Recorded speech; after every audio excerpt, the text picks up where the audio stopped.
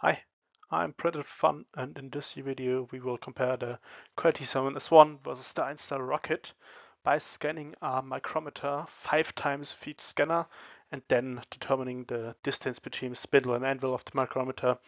The distance is a relatively known entity, so we will can deduct some crude accuracy readings, but keep in mind the methodics isn't exactly metrology laboratory. The scan setup looks like this. The micrometer was placed on the turntable. I placed also marker geometries on the turntable to allow more shallow scan angles. So when I'm approaching or I want to scan the faces of spindle and anvil, I need to have a low angle, and without these marker geometries, it is right at the capture edge, at the limit how shallow it can be with only the flat markers on the turntable. While scanning, the turntable was not rotated to prevent wobble, since it is a rather cheap turntable with no real high precision thrust bearing. I also had to use scan spray.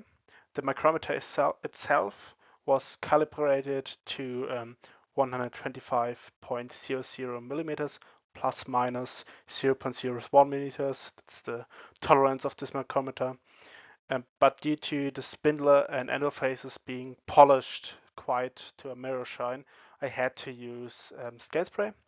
I used a very thin coat of Airsoft glue. Per the spec sheet of the manufacturer, the coat is somewhere between 8 and 550 micrometers. I used 8 micrometers for my calculation. It's like it subtracts from the given measurement or given distance here.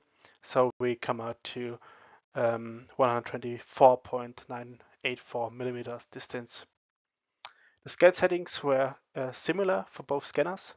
I had set 0.2 millimeters at the target resolution and scanned until the quality indicator reached the full quality, especially in the areas of the anvil and spindle, but also a bit to the side shank. There was the main difference for the Sermoon S1. It took roughly 3,000 to 4,000 frames until it was reached, but for the Einstar Rockit, it took more like 6,000 to 7,000 frames. Next slide, you will also see the different results on a sample scan, where we can maybe deduct some findings from this. Fusion and meshing was performed in the default settings, and I took 5 repetitions with each scanner. If we now look at two scans, one of with the Sermoon S1 and the other one with the Rockit, we can see that even though both were set to 0.2 millimeters, the scan of the Rockit looks a bit better in surface finish and also in edge clarity. Like if we look here at the spindle and also in this area, the Rockit looks sharper. Keep in mind, I also took roughly double the amount of frames to reach the desired quality indicator. Like 3,000 frames for the Sermoon S1 and 6,000 to 7,000 for the Rockit. This may be the reason. It's most likely on the software side or the default settings. Both scanners can reach a pretty similar result if you keep on scanning with the Sermoon S1 until you reach the same frame count. But my explicit goal was to use a realistic scanning scenario. This was also further improved or further enhanced by using normal marker tracking. I didn't bother to create a global marker file. Since my normal scans, I most often don't do it, simply because it is quicker. Often I dynamically edge scan targets if I noticed I'm missing some, so it's more like the real use case scenario for me. How did I measure? I imported the STL files into Quick Surface, also the STL files of the Sermoon S1 and the Rockit scans. Then I extracted planes on the faces of the spindle and the anvil by using the extract primitives tool in Quick Surface. That's basically you paint on the area, or you click on the area you want to choose, then it automatically selects the points in a given tolerance, and you can put a plane through it. both planes are constrained to be parallel, so I can measure the distance between the planes and not the angle between them, because that's the reality of the micrometer, that they are ideally parallel. Now let's look at the scan data taken. I won't go through all the single values, but you can see the most important thing. This is the target we want to reach, or the reality we want to reproduce to a certain degree.